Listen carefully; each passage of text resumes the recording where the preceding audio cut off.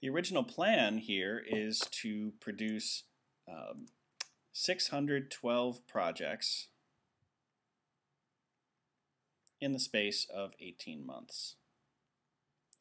The ratio is not being upheld though. Sounds like they're a little bit behind, and they actually have 108 projects out of 6 months. So we need to find out how far behind they are. First, we need to figure out how far they should have been in the first 6 months. 6 months is 1/3 of the way through the 18-month period, so they should have done 1/3 of the 612 projects. 1/3 of 612, 612 divided by 3 equals 204. You'll note that's a trap answer here. That's not actually what we're after. We're not after how many projects they should have done.